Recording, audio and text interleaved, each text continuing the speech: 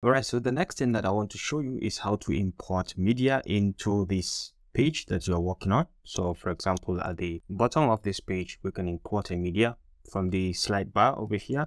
You can come to import, okay, to import from Word document, from Markdown, from HTML, and many more other sources. For example, you can click on this import and you'll be prompted to these very different platforms from Evernote, Trello, Asana, CSV, Confluence, HTML, Word, and Google Docs. You can import documents from all of these different platforms. So for now, let's say we want to import a Word document. So click on Word document and you can navigate around to wherever we have those documents saved. For example, in my own case, I have it saved in this is a .docs file. You can just select it and you can come all the way and click on upload, and it's going to upload this file into the page.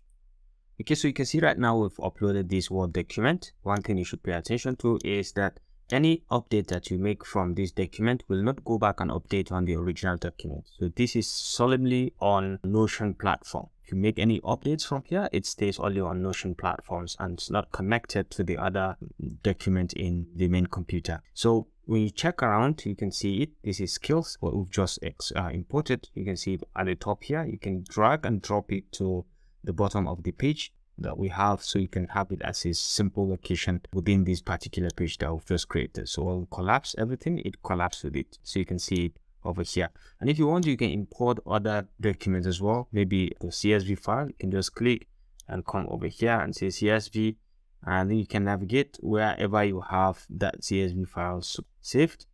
Okay, and you can bring it in. So you can bring in files of different format. Once it is aligned with some of these features, some of these platforms, you can easily connect and bring in those files. For example, Trello, you can easily navigate and log in to do a Trello account, and it's directly going to import all your Trello formats. You can log into your Trello account, then you can bring it in into this very page, so you can have a Trello database also connected with this very platform. This is basically how to add a media into the web page, into the page that we've just created. The next thing is we learn how to add maps to our meetings. Okay, so we kind of stated all the details of our meeting and of our club over here, and we forgot to capture the exact map location of our club. So we can add the map at the bottom over here. So you can just come all the way down here and you can come and use the / and then you can just add map.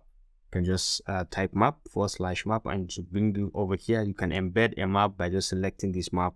Then you can put in the location, website URL of that particular location that you are targeting. So we'll just paste in our location and say embed map, and you can see it's going to embed directly our map. So this is Kinta Valley Toastmasters Club, and this is the exact location. This is 270 A2 Wisma Fuyat, Jalan Sultan Iskandar, this much, and this is in Perak, Malaysia.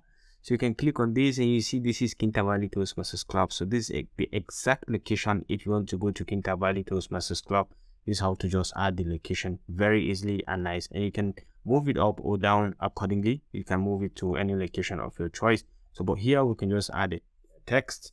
We can put in the / and just say this is heading 2. Then we can map of, okay, it's a map of our club or club location. You can just see it up very easily. Map of our club, or we can say club address as far below. So I think that does it for this tutorial. Thanks for watching, and I will see you in the next one.